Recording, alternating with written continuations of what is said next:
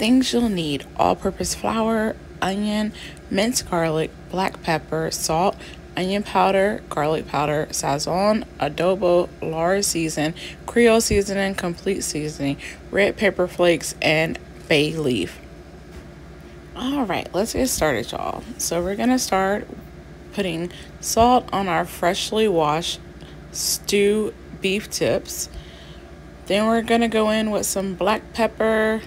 And y'all, we don't have exact measurements. We're just eyeballing this ish. Eyeballing the ish.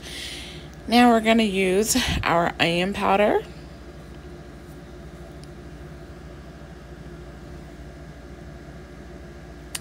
Go in with the garlic powder.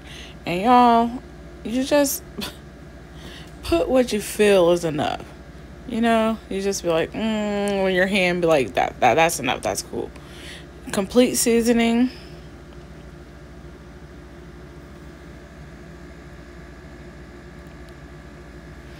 Adobo seasoning.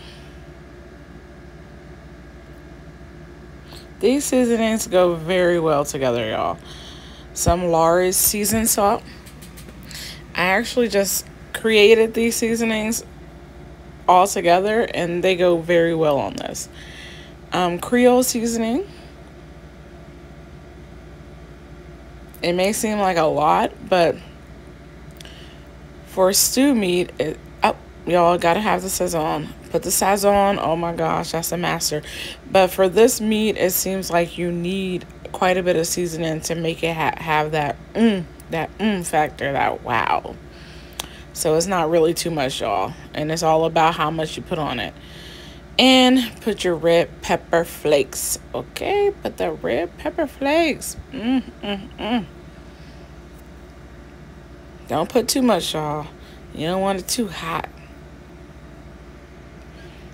Then you're just gonna mix all of those ingredients, those spices, seasonings into the meat. Just mix it very well. Make sure it's coated on every piece of meat, has a good seasoning on the meat. So just mix it very, very well, you guys. And if you feel you need a little more of something, go ahead and dash a little more of something on there. No problem. All your own preference. Look at that. Look at that.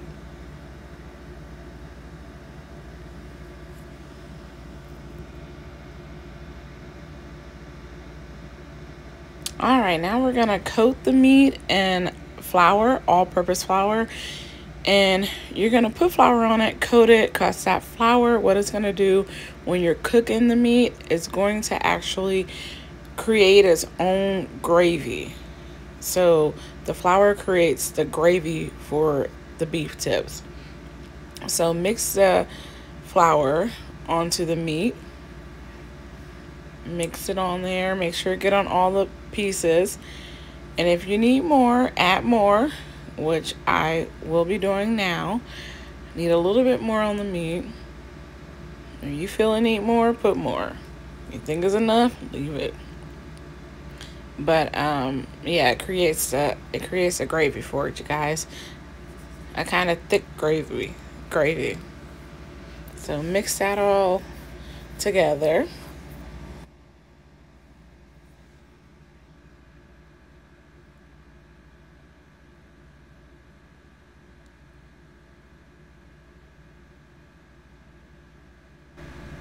Right, and now we're going to dice some onion pieces.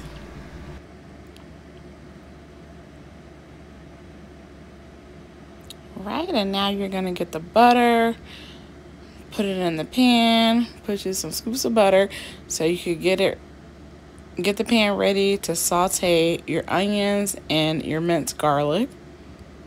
First, you're gonna saute your onion because you want to do the minced garlic a little later because the garlic seems to burn fairly fast. It burns kind of quick, you guys. So put the garlic in once the onion is pretty much sauteed pretty well. Then add that minced garlic. All right, so now we got that all sauteed up. Go ahead and take it out the pan, put it in a separate container, and we're gonna put that to the side. Go ahead and add the meat into the pan. And what we're gonna do is we're going to just brown the meat. We're not gonna fully cook the meat, just brown the meat, but don't fully cook it. All right, go ahead and take the meat out of the pan. Put that to the side. Now we're gonna go ahead and we're gonna add some water to this pan. And we're gonna add the sauteed onion and the minced garlic.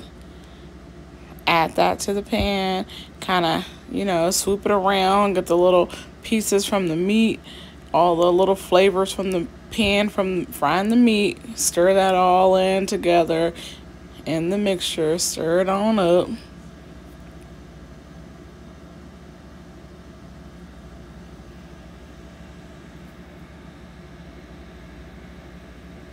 All right, add a little bit more water.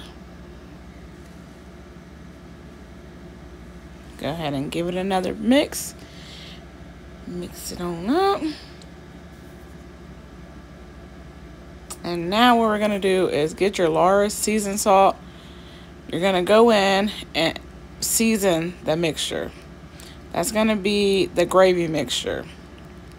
So we're going to season that, and then the meat that has the flour on it, we're gonna go ahead and add that. And since the meat has that flour on it, it makes its own gravy, but it's gonna make, with the water, it's gonna make it thicker. It's gonna make a thick consistency to it. Go ahead and add some more water, because as it simmers down, it's gonna make the water dissolve. Oh, we need that bay leaf, y'all. Go ahead and add that 1 bay leaf in there. Add a bay leaf, so you can have that that good flavor. That bay leaf give that Right, mix everything, give it a good little mix, you guys. And we're gonna go ahead and cover this, and we're gonna turn the heat down low, put it on, and we're gonna simmer it. We're gonna simmer it for 1.5 hours so that meat could get nice and tender. And y'all, my lid for this is too small, so I take it off later on. So, okay. All right, y'all. Now it's time to get started on these mustard greens. So you need your mustard greens, sugar, salt, onion, bacon, garlic powder, onion powder. Let's go ahead and make this quick greens. So go ahead and get you some water boiling, 2 cups of water per pack. It's going to be frozen mustard greens. So go by the back of the instructions, which says 2 cups of water. Bring it to a boil. Once you bring it to a boil, you're going to add your mustard greens. Right, so we're adding those mustard greens into that boiling water.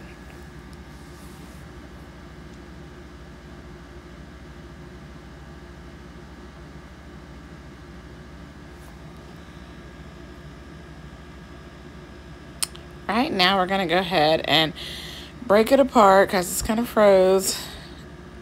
Then we're going to start adding our seasonings. So we're going to start by putting our onions in. Put all your minced onion. Put your onion in there.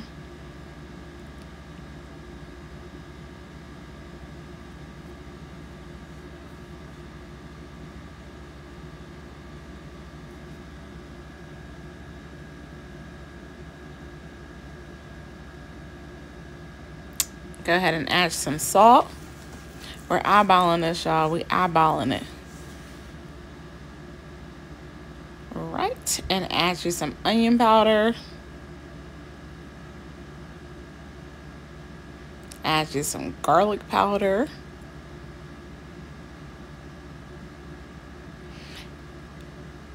Add you some sugar, y'all. Put some sugar up in them greens, okay? Y'all heard me?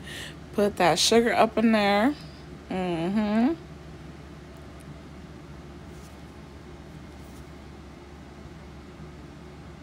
And last but not least, you're going to add you some bacon up in there, okay?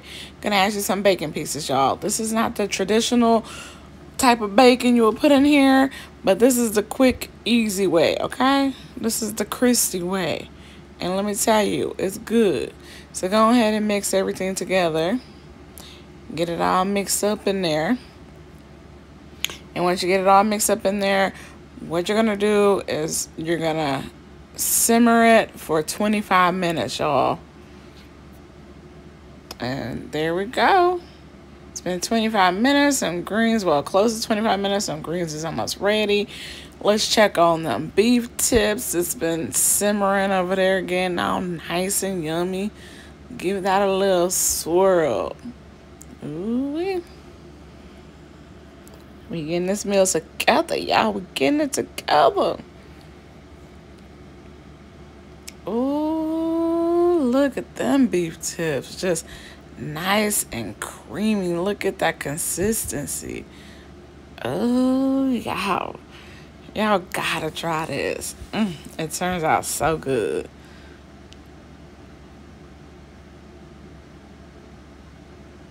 And there you go. Go ahead and make you a serving of this beef tips over some mashed potatoes.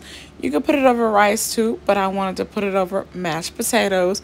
And look at the ending results, y'all. Now, don't that look delicious? Now, tell me that's not some comfort food. Very comforting. Look at that gravy. Y'all, seasoned very well. Oh, wait. Let's not forget about the greens, y'all. We forgot the greens. Look at them onions and the bacon pieces. Y'all, if this ain't no good Sunday dinner. Woo. All right, y'all. Well, we are coming to the end, so thank you all for watching. Make sure you try this recipe.